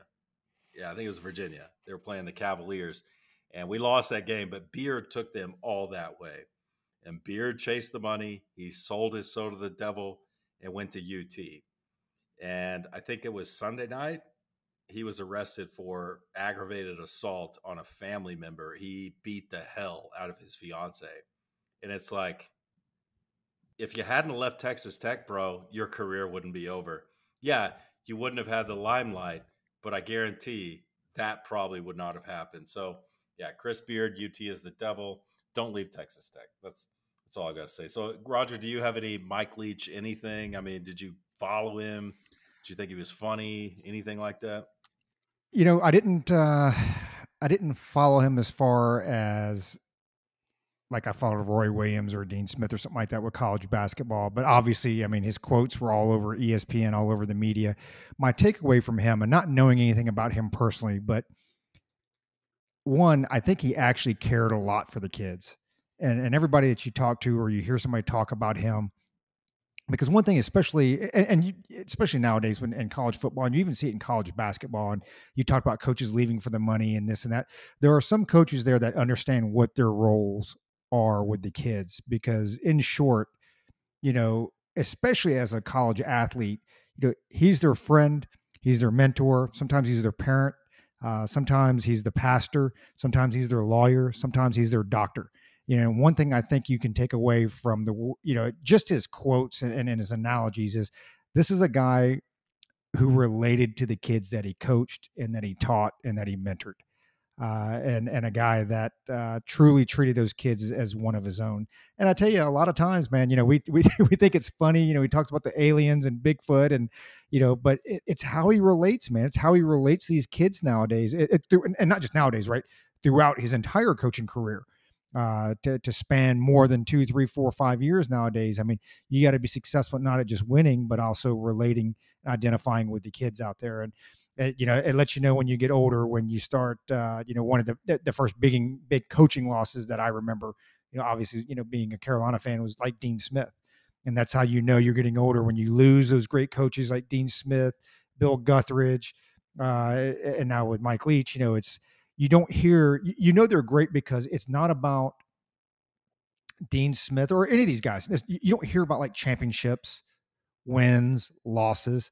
Okay, you always hear about their relationship with their kids, their interaction with the media, their interaction with the kids, the families, other people, and that's how for those folks it was a lot more than just the game. And it's obviously prayers out to his family and this and that. I don't know all the details with the heart attack and this and that. I don't know if he had something previously. Was it the first issue that he had, or was he always? I mean, I knew he was a bigger dude anyway. Yeah, he was not healthy. And he, again, I think it was the pneumonia he was fighting off during the entire football season. And being unhealthy like that, I think it was just too much of a strain on his heart, and it just gave out. Hey, maybe he got a booster because, it's only mild myocarditis. Mild. So, yeah, I'll throw it to Josh for some of his thoughts on him. So obviously, I didn't follow, and I don't follow Texas Tech football. But I do. Nobody else does either. Right. But no, so when it comes to Mike Leach, though, I do love coaches who are just straight savages, right? Especially when you get them in press conferences, and it's kind of like Nick Saban, right? I mean, Mike Leach wasn't, I mean, he would light a reporter up every now and then as well, for some nonsense, and I love that, and so Mike Leach, he was talking in one quote I remember. You didn't read it, and I don't know which one it is exactly how it goes, but like Mike Leach hated candy corn, right? He compared candy corn to like fruitcake, and I love candy corn. It made me dislike Mike Leach a little bit, but it made me listen to him. And like Roger said, like his quotes they were all over ESPN every week, because he was always saying something outlandish and outrageous. Like, the fat little girlfriends was hilarious, right? Because who says that? Who does that? Most coaches get up there and they try and watch their, they watch their P's and Q's and stuff like that. So, but he was not scared to speak his mind, and that's always a good thing, especially in today's world. We need more people who aren't afraid to get up there and do that, and not to take it off Mike Leach, but I tell you, I'm super excited about Deion Sanders taking over the coaching job at Colorado, right? Because Colorado's dead last in everything. And so, but no, man, it was good to to listen to Mike Leach's quotes every now and then, and he will certainly be missed. So I'm going to give a shout out or two. Then I'm going to kick over to Luke and go around the horn, and one of those guys can close it out. I won't use too many names, but Ted, thanks for listening. You and your wife, really appreciate you guys listening. I didn't even know you listened until last week. So, but it's awesome that you do. We definitely appreciate it. I hope I didn't sound like too much of a crazy person. Last week Luke was pushing my buttons, and Luke knows just how to get me fired up. He's just like my wife in that regard. And so, hey, John up in DC, thanks for listening. Jason out in Louisiana, all the usual suspects that listen and comment. The Ryans up in Northern Virginia, and Damon and everybody else. We really appreciate you taking the time to listen to us ramble on. And hopefully after this one, you won't think I'm a crazy person either. Maybe you will, maybe you won't. I don't know. Makes it fun, keeps it spicy. Luke. Yeah, shout out to Josh for reminding me of things I had forgotten where I was calling him out for stupid stuff, and it made me feel really, really dumb. I was calling him out for stupid stuff, 25 years ago, and I was like, I don't even remember that, but it doesn't surprise me that I said some stupid stuff like that. So shout out to Josh for making me feel 2 inches high. Yeah, and again with Ted and his wife, I really appreciate of them listening. I like Josh. I was like, wow, they listen, because I like Josh said, I feel like they look at us like animals in the zoo. Like, we're gonna have a coyote in our house tonight. Let's see how this goes. So I mean, they're great folks, and we really appreciate them. And like Josh said, the usual suspects. Jesse yelling at cars as he's driving up I-35. Appreciate you listening, all you folks. Dylan, stick with us. Dylan said that, if he gets too far behind on podcasts, he just stops listening. So Dylan, hey man, we don't come out with him that often, so appreciate you sticking with us. And everybody else, I want to kind of, and one more person, my daughter, the millennial I was talking about, she's really proud of her. And it sounded like I was giving her a hassle earlier. I am, but at the same time, super proud of you. So thanks for listening to this one. I think she will actually listen to this. That's why I'm giving her a shout out. One last thing, I'll kick it to Roger. One last quote from Mike Leach about the Texas A&M Corps of Cadets. How come they get to pretend they're soldiers? The thing is, they aren't actually in the military. I ought to have a Mike's Pirate School. The freshmen, all they get is a bandana. When you're a senior, you get a sword and skull and crossbones. For homework, we'll work on pirate maneuvers and stuff like that. Rest in peace, Mike Leach. We miss you. Yeah, I just want to echo what Luke and Josh said. Thanks for all the listeners out there. Special shout out to the administration taking credit for 7.1% inflation. It's kind of crazy. You read Twitter and it's like 7.1%. And, it's like, so when do they realize that it's 7.1% year over year?